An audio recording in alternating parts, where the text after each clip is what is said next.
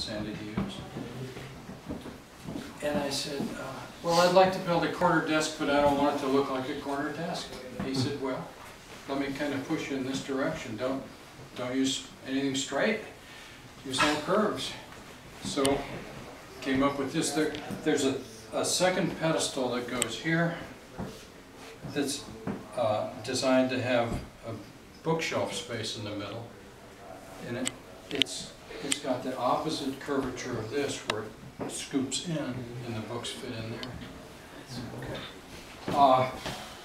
Man, I had no idea how to build this thing. It's just been really, really hard. Do you have any star the other?